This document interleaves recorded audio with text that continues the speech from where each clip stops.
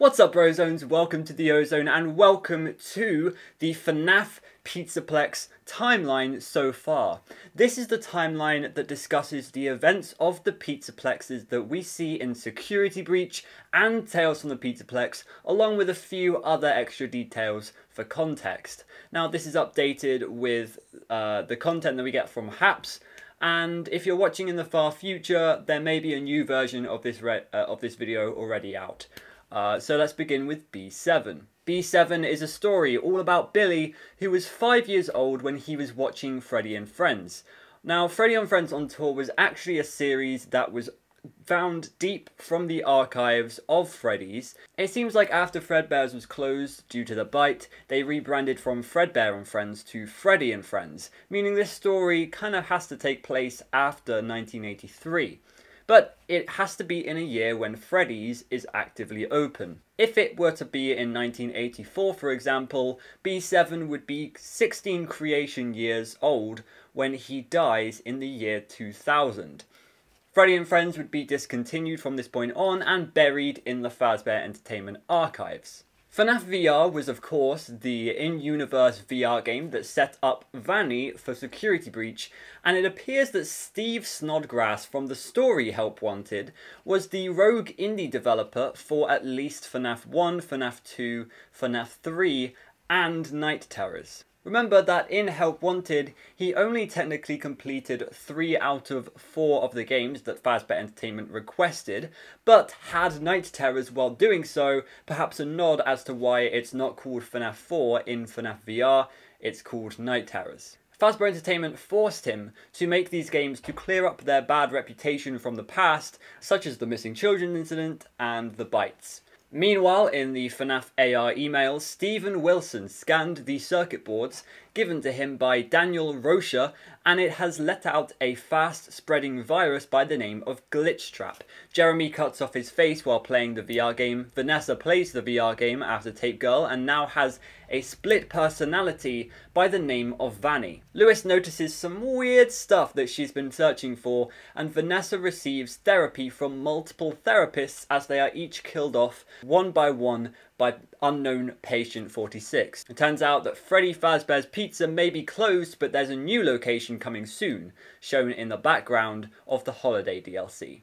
This is supposedly Freddy Fazbear's Mega Pizzaplex, and it is being built right on top of Freddy Fazbear's Pizza Place from FNAF 6, which was previously Fredbear's Family Diner, meaning even further underground is potentially the remains of Circus Baby's Entertainment and Rentals.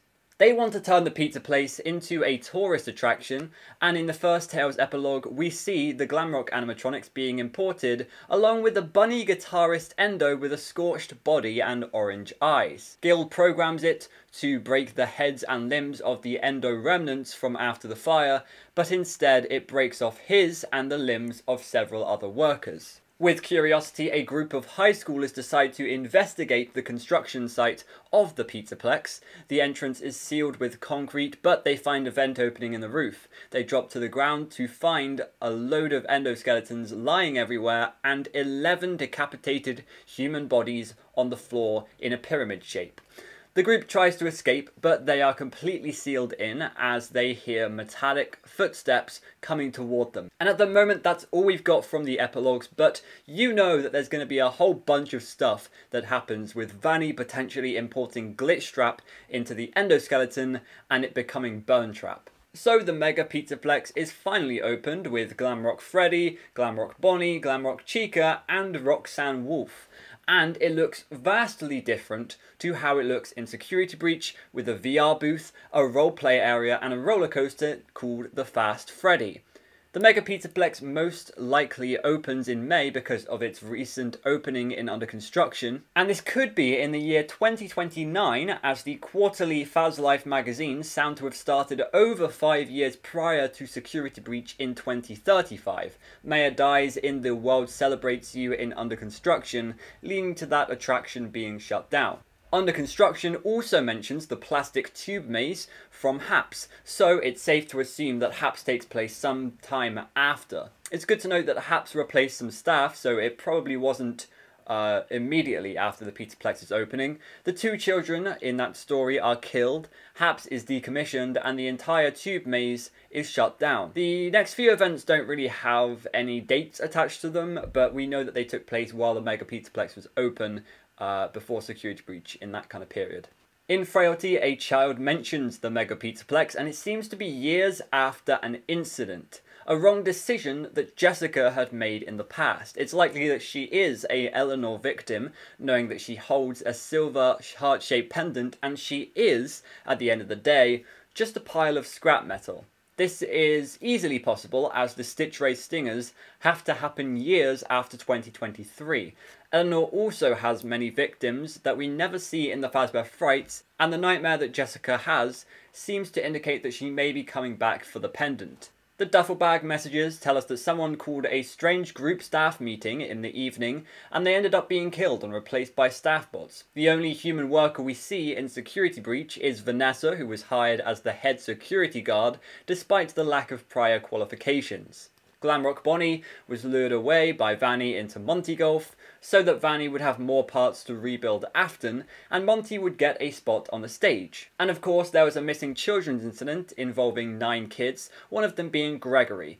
This temporarily closed the Pizzaplex, and presumably Gregory would return as a robot. All of that sets up the main gameplay of Security Breach itself.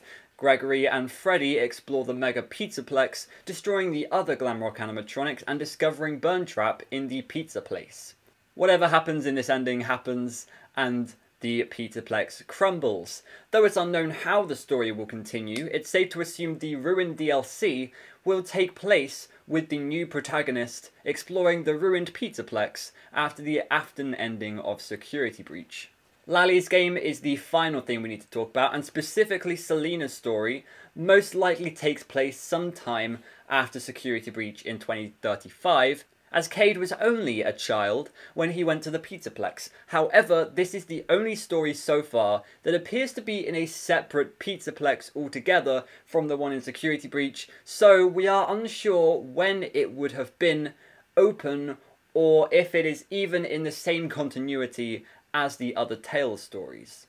And as far as all of the information we have so far, that's pretty much all I've got for a timeline. As more books come out and as the Ruin DLC is released, this timeline is going to get a lot more crowded and a lot more complex, so stay tuned on my channel for when I add more elements to the timeline. If there's anything I missed or got incorrect, let me know in the comments below, but apart from that, thanks for watching. Make sure you like and subscribe, and I will see you in another video. Goodbye.